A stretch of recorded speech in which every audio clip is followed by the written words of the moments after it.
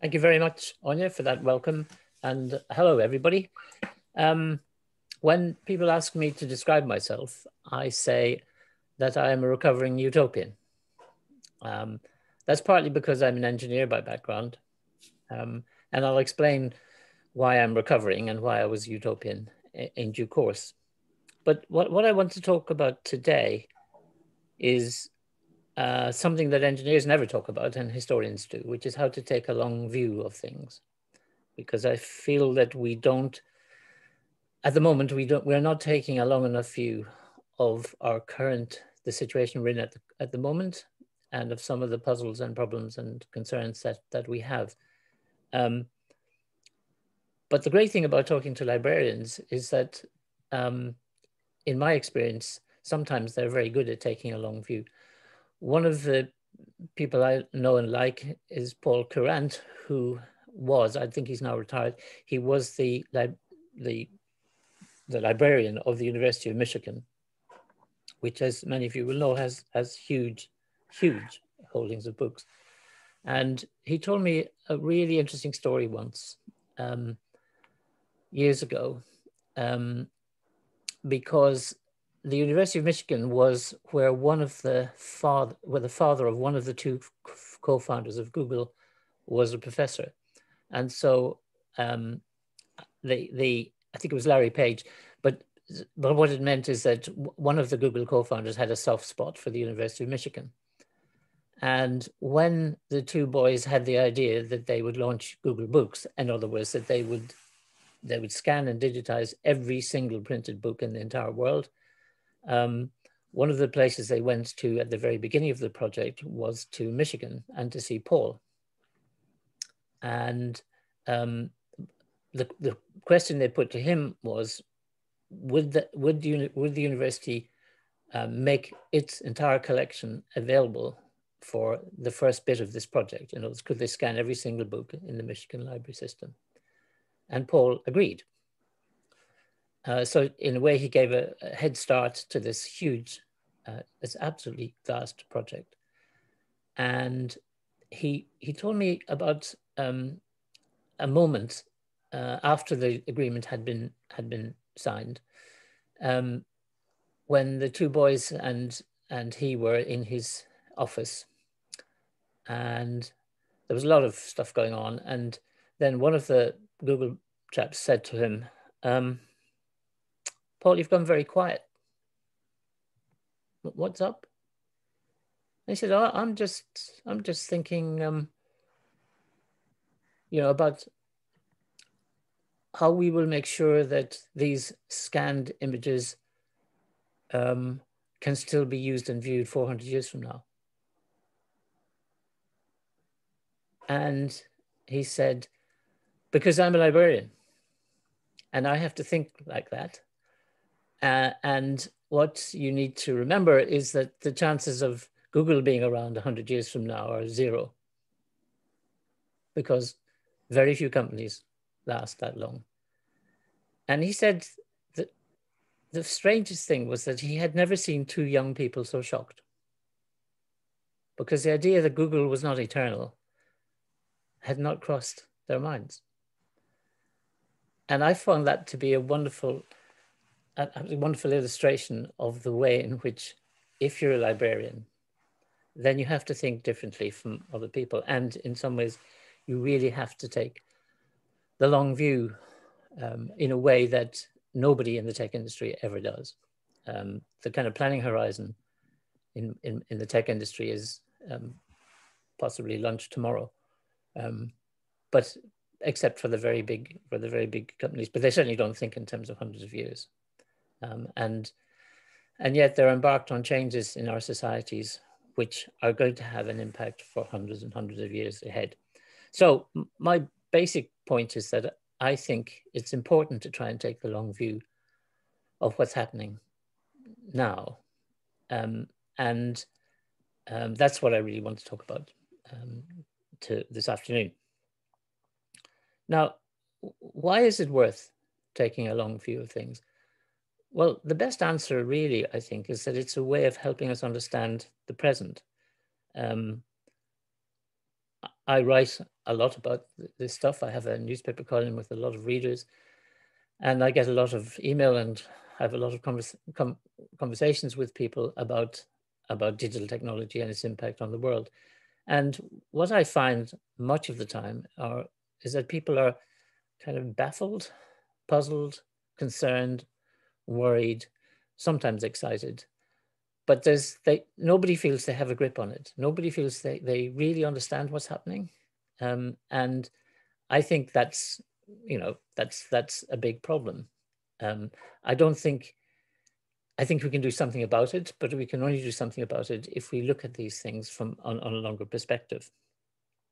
Because the current discourse about digital technology and its impact on society is characterized by something that the Berkeley sociologist Michael Mann famously described many years ago as the sociology of the last 5 minutes.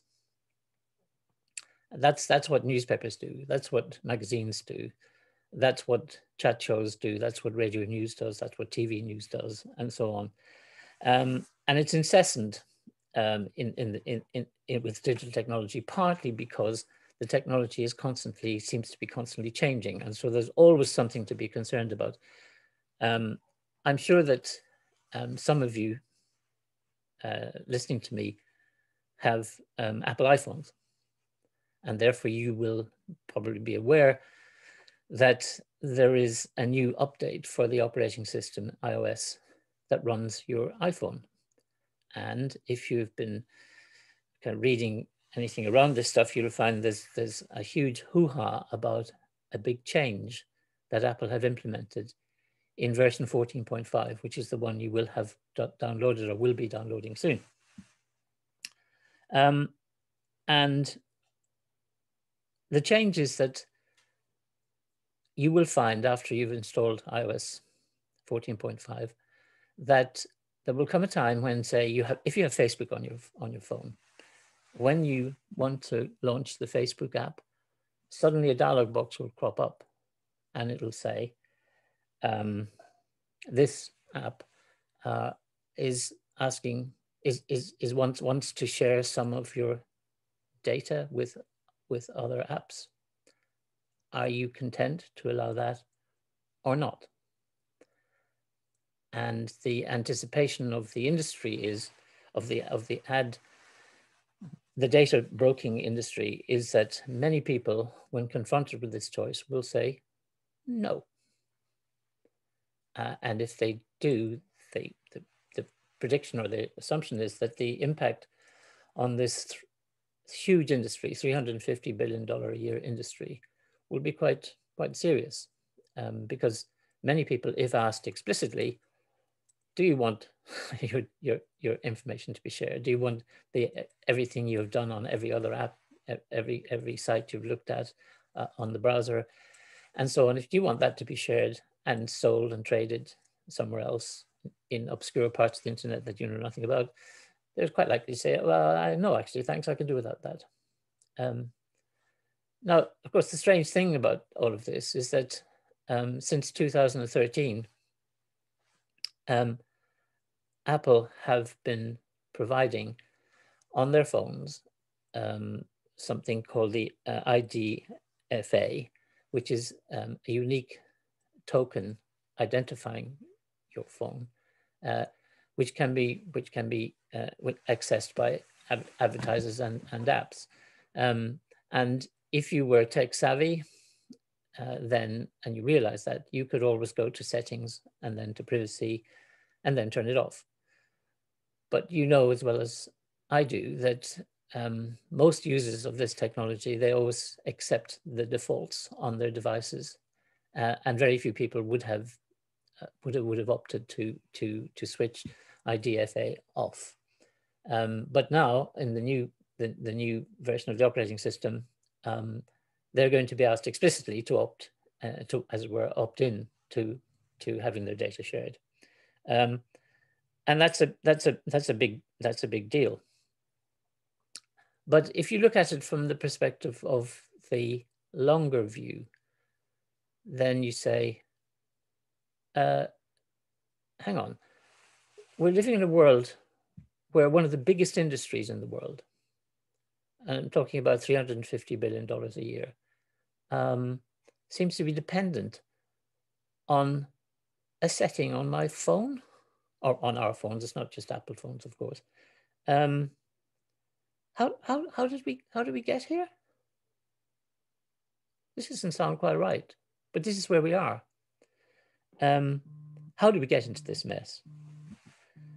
And then, when you think about this a bit longer, you remember that the vast proportion of digital advertising is controlled by two giant corporations, Google and Facebook. And you say, how did that happen? And then perhaps you might start thinking, what are the implications for democracy of having two companies with this kind of reach and power who control most of the digital advertising in our world? What are those implications? And the answer is, actually, the implications are not that good for democracy. The reason is that democracy is not compatible. You can't have a democracy and you can't have uncontrollable powers loose in your society.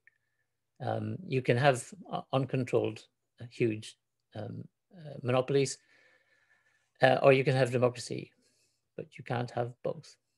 And that's why there's a connection between your decision with your iPhone when you've updated the operating system to its current version, and a much bigger story, which is what happens to society and what happens to our democracy. So that's my basic reason for suggesting that we should try and break away from an obsession with what's happening in the tech industry just now, and to try to take a longer view of it. I want to give a couple of examples of what taking a longer view would mean. My first example actually comes from a book which some of you may have read or encountered. It's by Tim Wu, who's a legal scholar at the University of Columbia and is now part of the Biden administration in his antitrust and national security team. But Tim is essentially a very distinguished academic lawyer, and an academic lawyer who became very interested in early on in the internet and its implications. And a few years ago, he published an absolutely wonderful book called The Master Switch. And The Master Switch is essentially a history of the main communications technologies of the 20th century in the United States. That is to say, the telephone, the movies, broadcast radio, and then television. And as he told the history of the evolution of these communications technologies, Tim discovered a pattern, a cycle. And it goes like this. Each medium starts out chaotic, anarchic, very creative, full of promise and excitement, and inspiring utopian dreams. Broadcast radio, Wu wrote, and here I'm quoting, attracted an extraordinary faith in its potential as the benefactor, perhaps even a savior of mankind.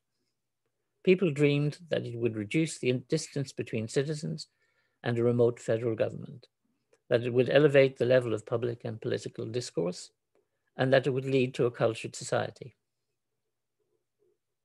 Quote, unquote. Nowhere in these fevered dreams, though, was there any mention of people cashing in. But of course, you will guess, people did cash in. And what Tim Wu perceived he perceived this cycle in the evolution of those 20th century technologies. The new inventions, he wrote, I'm quoting again, lead to a period of openness, excitement, and a feeling that nothing will ever be the same again. But the openness doesn't last. Closure is triggered by the arrival of one or more charismatic entrepreneurs at the point when the novelty of the new technology is beginning to wane, and consumers have developed a taste for quality, stability, and higher production values than are being delivered by the nascent industry. And at the end of this wonderful book, Tim posed this question. Will this happen to the internet? Well, we now know the answer. It has. In one sense, anyway, because the vast majority of the planet's users of this technology, they don't engage directly with the network, but with a rather small number of services built on top of it. And what that means is that for most people, I would say nowadays, Facebook or Google or WhatsApp or Instagram or TikTok, they're the internet. And of course, in thinking that, they are mistaking a walled garden for the universe outside its walls. And therefore, they're not aware that the network that makes all these walled gardens possible remains much as it was when the switch was thrown to open it in January 1983. And the system based on the TCP/IP family of protocols, which is the system we use today, was made available to the world. That network retains all of the affordances that so excited people like me when it first appeared, including its potential for democratization and human empowerment and human flourishing. The problem is that it has been captured by a smallish number of giant American corporations. When Vint Cerf and Bob Kahn, the two co-designers of the network, and their colleagues sat down to design the internet, they created effectively an architecture for what we now call permissionless innovation. In other words, innovation made possible by the fact that if you have a good idea, you don't have to ask permission to do it on the internet. And what they built, actually, in simple terms, was a global machine for springing surprises. The first big surprise was the World Wide Web. That was developed in the late 1980s by a British computer scientist called Tim Berners-Lee, working at the particle physics lab CERN in Geneva. He was looking for a way of using the internet to store and find a way of storing and accessing documents across the whole world. Because remember, CERN is an international research lab, and so people come to work there from all over the world, and then they go away having done their experiments and so on. And so documents relating to CERN experiments were scattered all over the world on people's computers and in databases and so on. And Tim was trying to find a way of kind of managing the chaos of this. And in order to get him off his back, his boss said, yeah, you can work on this for 6 months. And Tim went away, and with a very small number of people, he invented everything you need for the World Wide Web. And then he tried to persuade his boss and CERN that it should pay attention to this. And CERN basically said, look, we're a particle physics lab. We don't do computer science. Go away. And eventually, Tim decided, well, if nobody wants it, then what I'll do is I'll release it to the world on the CERN internet server in January 1991, which he did. Okay. Now, just ponder that for a moment. This is a single person who has a really great idea. It turns out that his employer is not interested in it. So what he does is he simply puts it on the internet server. And the internet server says, okay, well, this is just stuff with data packets. I can do that. And it does it. And the implications of that single individual with a really good idea and the talent to visualize it and materialize it in software, he creates the biggest transformation, the most revolutionary transformation in humankind's information environment since Johannes Gutenberg. Now, that's what I mean by the capacity to spring a surprise, because that's a hell of a surprise. And every one of us now lives with it every single day. Now, and there are other surprises. For example, same stories each time. File sharing, which was a terrible surprise to the music industry in its day. That was one.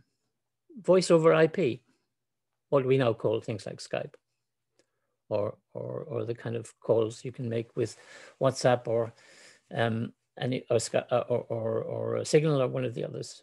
No, there's voice calls across the internet. That was also one of those surprises made possible by the fact that you didn't need to ask anybody's permission. You just need to have the idea and be able to do it. And here it is. So you get this amazing capacity. Streaming video is the same, streaming audio, Netflix, all those kind of things come from this network that my generation designed, which was a basis for having an idea and being able to release it to the world. And so you get this amazing expansion of amazing explosion of creativity. And in those circumstances, maybe you can see why, when it arrived, some of us entertained utopian dreams about it, just as people did about radio and the telephone in the early days. Now, with the 2020 vision of hindsight, given the world we now live in, that utopianism looks naive. We didn't fully appreciate the power and ingenuity of capitalism to bend anything to its will. We were naive about the unscrupulousness of huge corporations. And indeed, we were also very naive about the somnolence and indifference of democratic governments and the hapless gullibility of many of our fellow citizens. So we were naive. But the point is that utopianism is always naive. That's its unique selling proposition. And if we give up on it, then we're done for. There is a bit of good news here, though, which is that architecture for permissionless innovation that the designers of the internet came up with is still there. It's still working just fine.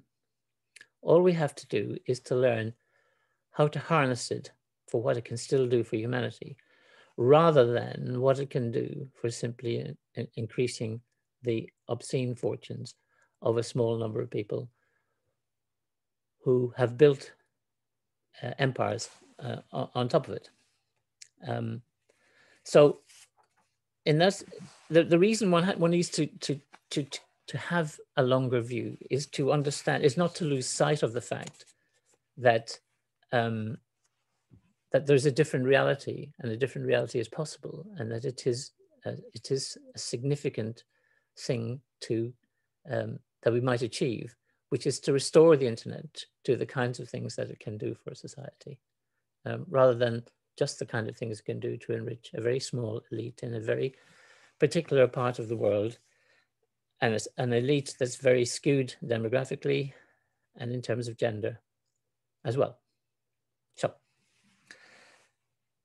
but all of that comes from thinking about Tim Wu's book, which I recommend, I really recommend it to anybody who's interested in how we got to where we are at the moment. A second example, a kind of thought experiment about how to take a long view, is to imagine that it's 2084 and you're a historian. That's assuming that climate change hasn't already done for the human race. But supposing there are still historians in 2084 and they're looking back on this period that we are now living through, and what do they see? Okay, well, here's what they see. They see that in the 1990s, humans invented some kind of networking technology, which rapidly took over the world and led to the growth of huge, super intelligent machines called corporations, which acquired apparently unlimited control over the societies in which these humans lived. And as far as we can see, for a long time, the humans did nothing about the growth of these machines and the increase in their power. But eventually, hesitantly and uncertainly, the humans began to strike back by trying to apply laws to develop and apply laws to control these machines before they became completely subservient to them. Now, those historians of the future will encounter a problem, which is that somehow records don't show whether the humans of our time succeeded in this venture or not. But they found records of what happened a century earlier, when humans of that time were faced also with an earlier species of superintelligent machines called things like Standard Oil and United Steel and Bell Telephone. And the attempt by humans to control those machines to a large extent worked. That's interesting, because they did it once. Could they do it now in the 2000s? Who knows? And the point about this is that the argument these humans used, so the historians found, was that the thing they call democracy is incompatible with having powerful machines that are loose in their society, which are completely unaccountable. Nobody elected anybody who runs these giant machines. Nobody. And if you're aspiring to have some kind of democratic system, then you can't have unaccountable power. So in a way, what's happening at the moment to us, you may have observed in the last couple of years, is that finally, across the world, governments have begun to wake up, that there's a need to control these corporations, because if we don't manage to find a way of controlling them, then the thing we call democracy is going to become a kind of a hollow joke. And what we've seen in the last couple of years in the United States, with a series of antitrust actions of various kinds, both by the federal government and now by the attorneys general of, I think it is 48 states, you see the kind of legal action to finally get a grip on this. And then you see the same happening in Europe. And even in the UK, where the only bit of the British government that appears to be capable of rational action is called Competition and Markets Authority, has launched a series of really interesting investigations into the internal high-speed trading markets in data for targeted advertising. And the strangest thing of all is that in China, the same thing is beginning to happen. Even though the Chinese are not much interested in democracy, they are interested in not having powerful corporations that are more important or bigger or claim to be more powerful than the Chinese Communist Party. So there are two ways. There are two kinds of ways of taking a long view of where we are at the moment and trying to understand it. I could go on for a long time about the advantages of taking that perspective as a way of enabling you to understand or to have a better grip on things that are currently puzzling. But I think I've talked enough. I could talk about democracy for a long time, but I'm not going to just now. So I'll stop. And if you have been, thank you for listening. And I'd very much like to hear some questions or comments. Thank you.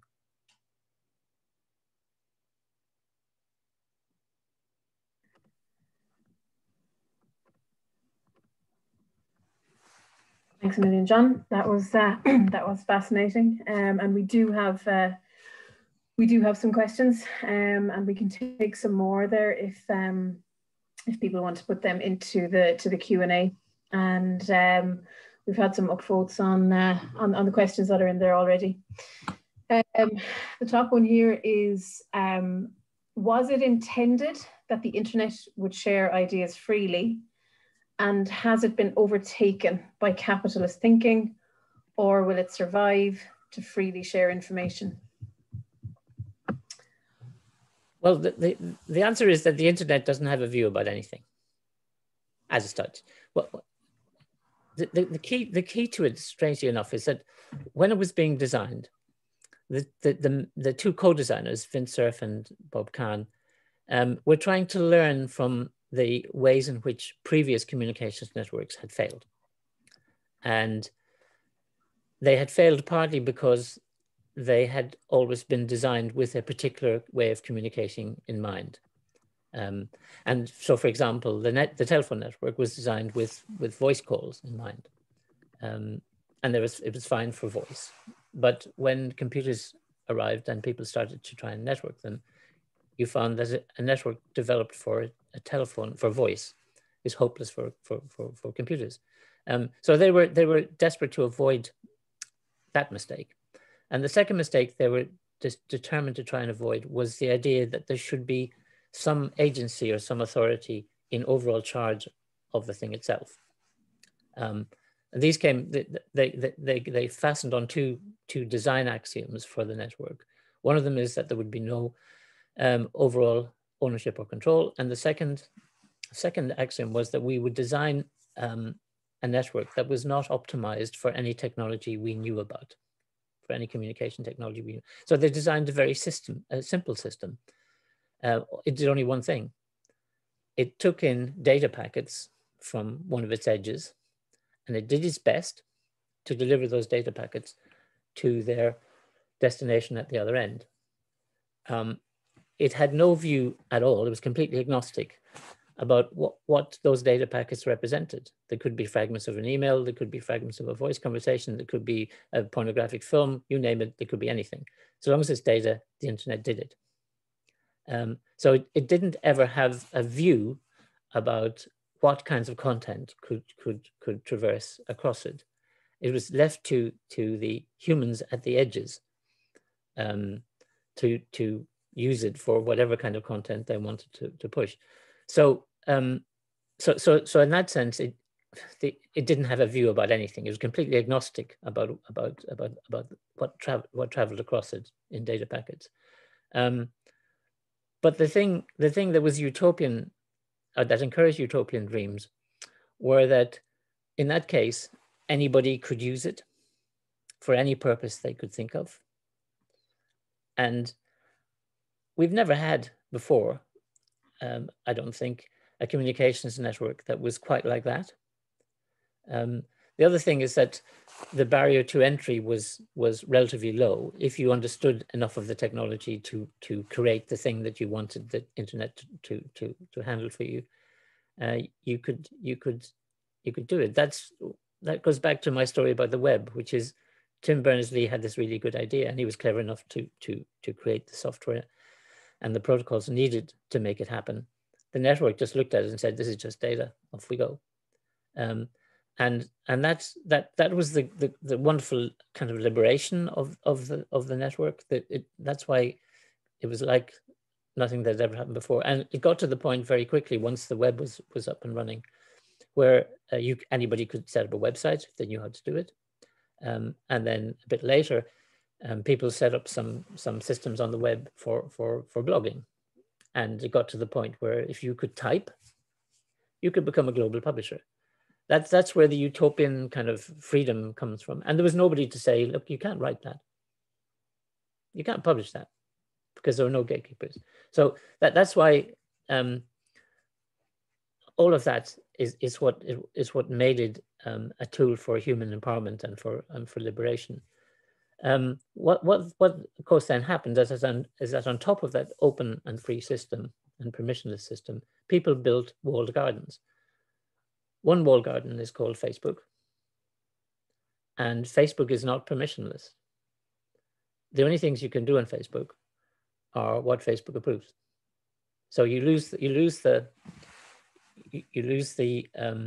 permissionless bit, and you submit yourself to control. Which is why, now it turns out that for various reasons, one of them being that it's much easier to write a tweet than it is to write a blog post, and it applies in all kinds of other areas. But essentially, the walled gardens became seductively attractive to many of us for all kinds of good reasons, not least of which they were free. They weren't actually free, because what happened is that the implicit contract was that we'll give you the services and we won't charge for them, but on the other hand, you give us your data and you enable us to track everything you do. And then you get to the point where people want to express themselves on social media in certain kinds of ways, which turn out to be allowable for a long time, and some of which are not. And you enter a world of an old style world of control, and that's what makes the difference between the utopianism and freedom of the internet itself, and what happens with the walled gardens that were built on top of it. And the only thing I want to say is that there is no reason, if you want to become a global publisher, if you want to explain your ideas to as many people as are willing to read them the rest of it, there's nothing to stop you from doing it just by starting a blog, say. Dead easy. So its utopian capabilities of potential remain. It's just that most people no longer know about them because they think that Facebook is the internet, or Google is the internet, or Instagram is the internet, or whatever. So. Thanks, John. Can you see a solution? I suppose. Can I see a solution? I think that the problem with that question is that it implies that there is a magic bullet. There isn't. I mean, there is some. It's become a very complicated system. But if you're dealing with a complex system, then what you do is, first of all, you try and understand its complexity, and secondly, you use the analysis that you use of the complexity to see where are critical points that you could intervene, where it would make a difference. In the case of social media, for example, the critical point is the business model that's used to fund the system and to generate the profits. And that business model is essentially based on machine learning algorithms which decide what people see. Because what you see on your Facebook feed is not just something that it's not just what your friends have put up. It's a mixture of a whole lot of things, and that's curated in a way by algorithms which determine what you're most likely to respond to. And some of that's fine and innocuous, and some of it is not. But it's the business model that does it. In other words, the more it turns out that the more inflammatory material there is, for example, on social media, in a strange way, the better it is for the proprietor of the social media company, because that promotes user engagement, which gives more data that can be used to build even more detailed profiles of people, and so on. So it's the algorithm and the priorities built into it that create much of the problem, not all of the problem, but much of it. And if you want to do something about hate speech and all that other stuff that happens on social media, then it's the priorities built into the algorithms, in other words, the business model of the corporation that runs it. That's where you go. That's, for example, what's very interesting about the Competition and Markets Authority investigation of social media markets in the UK, because they're going to start, they're diving into the way that these markets function and the way in which they are affected by the machine learning algorithms that the companies run. But so you try and find areas where you could make a difference. Another area where you could, if you really wanted to make a difference quickly, you'd switch off the retweet button on Twitter, because the retweet button is the thing that enables people to spread stuff without even reading it or thinking about it. That would have a dramatic effect, but it won't happen unless unless Twitter is compelled to do it, because its business model depends on people retweeting. That's where it gets the engagement that yields, that feeds the machine learning algorithms, which builds the profiles, which then guides the targeted advertising. So there's no magic bullet, but there are intelligent ways of finding the critical leverage points in all of these, and they're all different. I mean, none of this applies to Amazon, for example. Different things apply to Amazon. It doesn't apply to Apple, perhaps in the same way. So you have to have a general, much more comprehensive and sophisticated and versatile approach to this stuff. And we're only beginning to get there.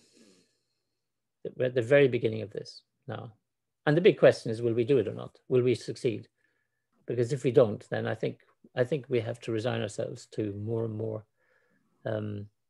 and more disruptive and polarized politics, for example, and so on. Yeah, really interesting. I actually thought about removing the retweet and possibly the sharing option, possibly getting back to traditional publishing, media and news publishing. Interesting thought.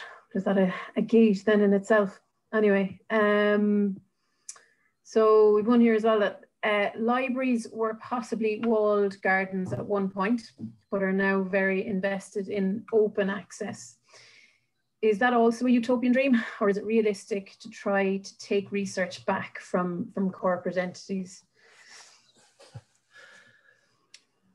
The astonishing thing to me is that we ever allowed the academic publishing racket to emerge and to thrive. And also I was appalled. I've been appalled at the way in which, the timid way in which the library and publishing world approached the whole question of open access.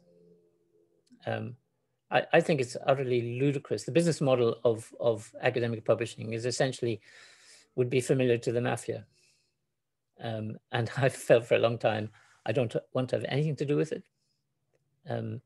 But I also realized that it's a compelling kind of racket, because if you're a young early career researcher, for example, you have to, normally you have to kind of publish in journals with impact and so on, and most of those are controlled in some way. And if you want to have open access, then you or your institution has to pay through the nose for the privilege of publishing your own work. I also think it's scandalous that research, which is funded by taxpayers' money, should then be a source of pure profit for the publishers. So I am an open access freak, and I'd really like to see academic publishers bankrupted. That's my tactful view. Yeah, I think possibly a lot of people in the audience would have a similar view, possibly.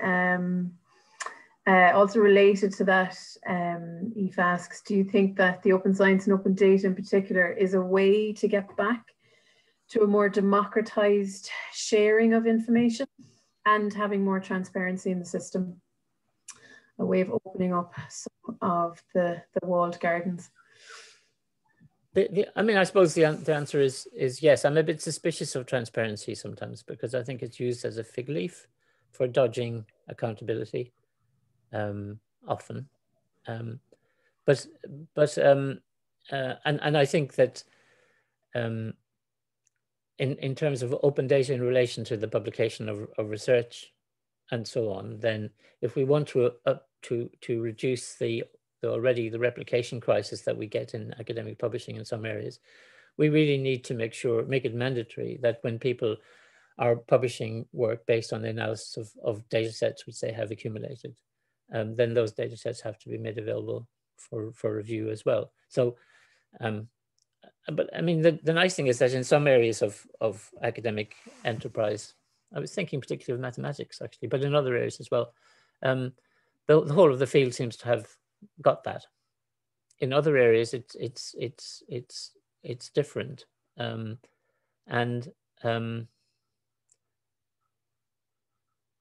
general, openness is better. There is a problem in relation to health data, for example, though.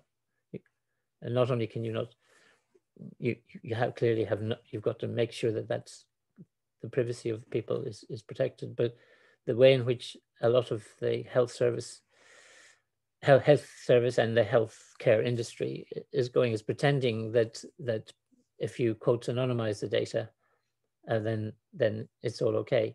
I'm not a security expert, but my colleagues who are deeply skeptical that any health care database can be anonymized. And there are all kinds of nice experiments now. There's a site on the web somewhere where you can type in a few details of yourself, and then find how many health databases actually could probably identify you, or at least give you the probability of being identified. There's a famous British politician who said that long ago, because he was a rugby player in his youth, and he had his nose broken 6 times. And there is no there is no anonymized database that wouldn't enable you to find him quickly. So it's a bit like the thing about magic bullets, openness, open data, and so on is no doubt a good thing. But you'd have to look at each case and say, well, is it really, and is that prudent, and what are the downsides of it, and the rest of it? I don't think the general openness as such. It's a bit like saying sunlight is the best disinfectant. It's a kind of cliche, and cliches are where the truth goes to die.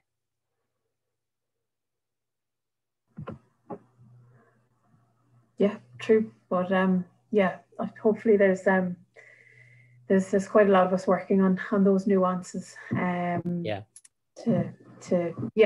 And we're kind of working off the premise that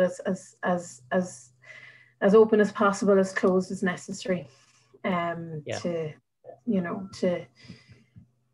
bring in those protections. Next kind of most upvoted question is, Niamh O'Sullivan would be very interested to know what you think, John, of cancel culture, and what or who is driving it. The honest answer, Niamh, is that I'm not entirely sure I even understand what cancel culture is. I know that's a shocking admission, but I'm kind of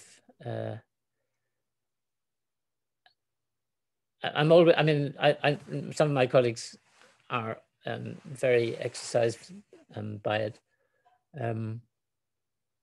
I suppose I feel I don't have a dog in that fight, so I don't pay any attention to it, I'm ashamed to say. That's the honest answer. I'm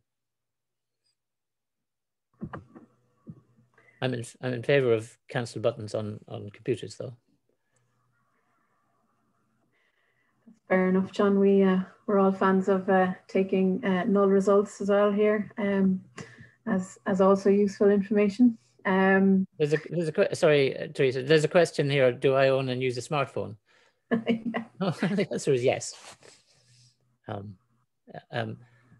I don't use it much for making calls, but I mean, from my point of view, a smartphone is a very nice handheld computer, which for some reason can make voice calls at times. But, and just for full disclosure, I use an iPhone. Thanks, John.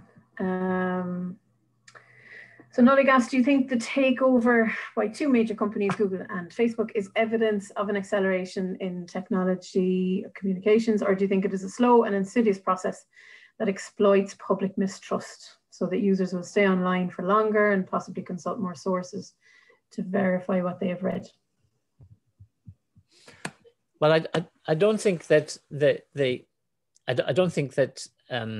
emergence of these 2 big companies in this particular area it's not really a sign of an acceleration. It's a working out of the inevitable consequences of network effects. It just so happens that if the whole thing about network power is that networks become extraordinarily valuable exponentially if they're used by a lot of people. I remember years and so that explains why there's not ever going to be a major another Facebook, because the network power of 2.2 billion people being on the same network is just too great for a new kind of, and there've been many attempts to create Facebook type things, and they haven't worked because of network effects. So it's not really about acceleration as much as about the fact that there's no such thing as a normal distribution in cyberspace. There are only power law distributions where a few players get most of the action and everybody else is in the long tail, and so they tend to monopoly in that area. The thing about, but the other part of the question is, do I think it's a slow and insidious process that exploits public mistrust so that users will stay on online for longer? Well, that's true, but that's not true about mistrust. I think it is due to the fact that if you look at the way in which the machine learning algorithms work on social media, what you find is that one of the things the algorithms are programmed to maximize, if possible, is the amount of time and amount of engagement that users have with their service. You know, those of you who use YouTube, for example, will know that if you have the button activated on the right hand side, the machine learning algorithm is evaluating all the time how much what you watch, of course, but also how long you stay on things and the rest of it. And it transpired that one of the biggest changes that I think Google made with YouTube was when they changed the algorithm not to prioritize just the kind of stuff you watch, but the things that you stayed longest on, the kind of thing you stayed longest on, and then you get more of the same. But the whole point of that is to make sure that you stay on it. Instagram is an amazingly effective. I'm a photographer, but I don't use Instagram seriously at all. But when I first looked at it, I was astonished at how much time it wasted. And because I see people endlessly scrolling through it, and I think that's a very successful example of what we call surveillance capitalism in action. In other words, it's making it's creating content in a way that makes it more likely that you will stick with it for the time being. And the more you stick with it, the more data you generate. So I think that's more to do. I suspect that it's more to do with the design of the stuff than it is with mistrust. I mean, the thing people need to remember is that the applied psychology that went into the design of slot machines is the same applied psychology that goes into the design of apps. The idea being that you find ways of keeping people hooked. In slot machines, for example, if they're ones that depend on you getting six pieces of fruit in a row, then the algorithm in the slot machine is designed so that you get 5 of the one in a row, and you can see that you nearly got the 6th, but you never quite get the 6th. And the same is true if you look at your feed in social media.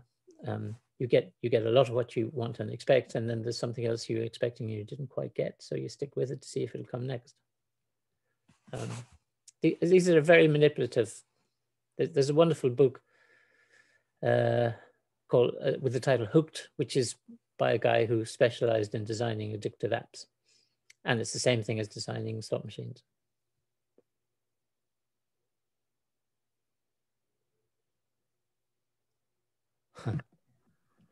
Thanks again for that, John. What do you think of how dependent the Irish economy has become on the tech business? I was hoping you'd ask me that. I think this is a really interesting question, and I have a view on it, which does. I mean, I'm an Irish citizen, and I love it, and I love my country, but in one respect, I have become persona non grata in Dublin circles, at any rate, because Ireland's recent history changed in 1958 when Eamon de Valera stepped down as Taoiseach and became president, and he was replaced by Sean Lemass, and Lemass with Ken Whittaker, the great secretary of the Department of Finance, invented a new kind of industrial strategy for Ireland, and it was to become friendly to foreign countries, to foreign companies, and to open up the economy in that way. And that was a stupendous success in a way, because it did it well and it was very effective and it changed the Irish society in all kinds of really good ways. And that was fine for a long time, because the companies that came were relatively innocuous. But once the tech companies started to grow and they realized that they had to have a European headquarters and that Ireland was very, very friendly to companies in terms of tax deals and all kinds of other things, they came. And for a time that was also great. It was, at least it was very good for the big law firms and accountancy firms and all the other firms that serve these outfits. But the trouble is that in recent years, some of those companies have turned toxic. And it's kind of embarrassing when you have built a state on being nice to foreign corporations, and then suddenly those foreign corporations turn out to have very, very serious effects on society. They also consume an awful lot of energy, and they sell products which have quite serious environmental quite serious environmental damage and the rest of it. So suddenly it's not quite as pretty as seen as in the old days when you invited in a wonderful German company called LIR to build cranes or whatever. It's different. And I felt for a long time that the modern Ireland needs a better story and a different strategy. But the crowning glory of this was when the European Commission a few years ago decided that Apple had underpaid tax to the tune of 13 billion euros. Some people may remember this. And of course, Apple screamed like blue murder and went to the European Court to appeal the thing and the rest of it. The thing that I found was really funny was that the government that had been deprived of this 13 billion euros also went to Europe to protest against being required to collect 13 billion euros. And I remember thinking, this is really weird. And I still think it's weird. But of course, the point is that Ireland has put all its eggs in the be nice to foreign corporations basket. And now some of those eggs have got a very strange smell.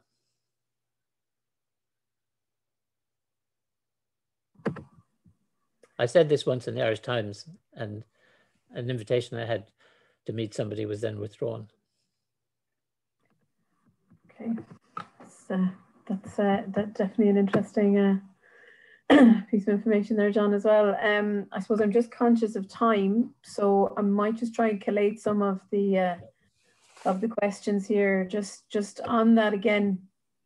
I suppose our existing legal limitations, anti-monopoly laws, privacy rights, and controls in general, and VPNs possibly, in terms of combatants or solutions to I suppose, these monopolies. Are any of these effective, do you think? Or again, well, I suppose we need that. Yeah, well, the VPN one, the virtual private network, which is, you know, an encrypted tunnel that you use to communicate. I think a VPN is a good idea, and I use one all the time. You need to be careful about which one you choose, and in general, I would be very suspicious of any free ones. You have to remember that if you use a VPN, then all your communications are going through a single channel, and if that's run by an unscrupulous operator who can snoop on it, then it's not worth a damn. But I think a good VPN is an essential thing. I run them on every device. I run a VPN on every device I use. So I'm in agreement with that. If we're getting to the point where we need to finish, Therese, Teresa, can I just come back and say, if you wanted to take away from all of this, the problems that face us, the challenges that face us at this minute are, we have to recognize that this industry has to become regulated. It has been mostly unregulated up to now, and that's astonishing, but it has. So it has to become regulated. So the questions, the big questions we have are, first of all, what would appropriate regulations now be like? Forget the silver bullet stuff. What would be the kind of the smorgasbord of things we're going to need? So what kinds of regulations do we need now to deal with these relatively new kinds of corporations? And then the second one is, what would a good regulator look like? And again, that question is at the moment not properly answered. It's not going to be like the regulators we use for conventional monopolies, like water and electricity and things like that. So it has to be more tuned to the task in hand. So they're the two big currently unsolved problems for our societies in relation to this. And then the second thing I'd say is that this problem is, in my opinion, much more urgent and important than people or governments seem to realize. I mean, what we've been watching over the last 40 years is the gradual hollowing out of our democracies. This started a long time before digital technology, but it has essentially rendered states increasingly kind of inept and under-resourced for the tasks that they have. And it's been fueled by an ideology which says that anything the state does is stupid and anything a company does is better. And so our democracies are actually now increasingly fragile. And if you doubt that, just think of what happened in the United States in 2016, and from which they had a very narrow escape with Joe Biden.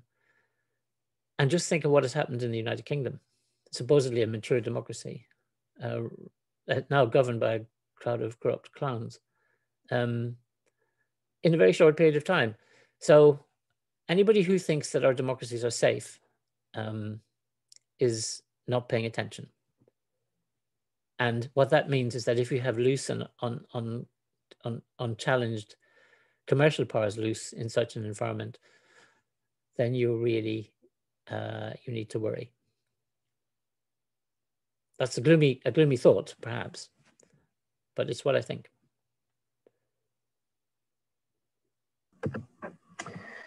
Brilliant, thanks, John. Yeah, leaving us with an awful lot to think of. Yeah, and maybe we need to use this as a start of a conversation to maybe start feeding our knowledge and experiences up into influencing the students in the first instance, and maybe any organizations or those with authority that we can to get it sounds like that we need regulation in place, and a different regulation to anything that we have that we've seen before. Yeah. That's great. Thanks a million, John. Thank you for having me. Thank you so much. I'm going to call on Anya to wrap things up now. Sorry. Back. Sorry. Thank you very much. John, thank you so much for that talk. It's been a really fascinating hour.